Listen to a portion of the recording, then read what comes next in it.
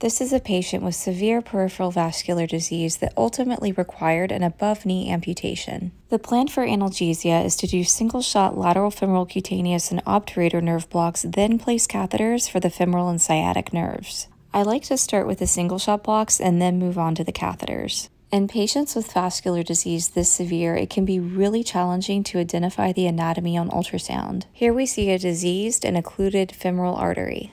When we scan lateral, we can identify the femoral nerve next to the artery. Lateral to the artery, we see the feather-shaped sartorius muscle. Moving a bit caudad, we see the fat pad just lateral to sartorius where we find the lateral femoral cutaneous nerve. We'll place about 3 mL of our local anesthetic mix next to the LFCN. Next, we'll move the probe back to the groin to orient ourselves to the anatomy for our single-shot obturator nerve block. Here we can identify the femoral artery and vein. Just medial to the vessels is the pectineus muscle. Medial to pectineus, we see the adductor muscles and the anterior and posterior branches of the obturator nerve. I've increased the depth a little for a better view of the posterior branch. Here we can visualize lower extremity edema that separated the fascial planes between the muscles.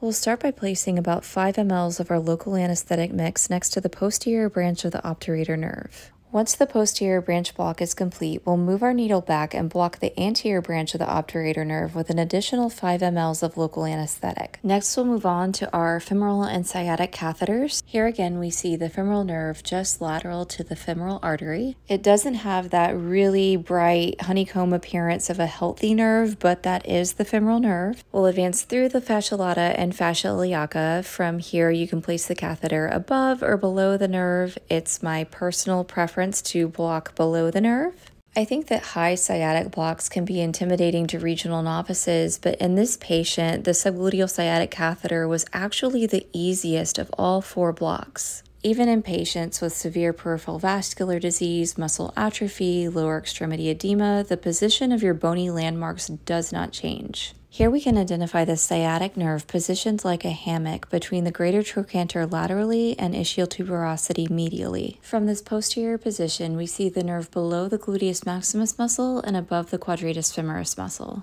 We'll advance in a lateral to medial direction, and we feel a little pop as we pass through the posterior border of gluteus maximus. Here we'll place our local anesthetic above the sciatic nerve, and our catheter anchors nicely above the nerve below the gluteus maximus muscle.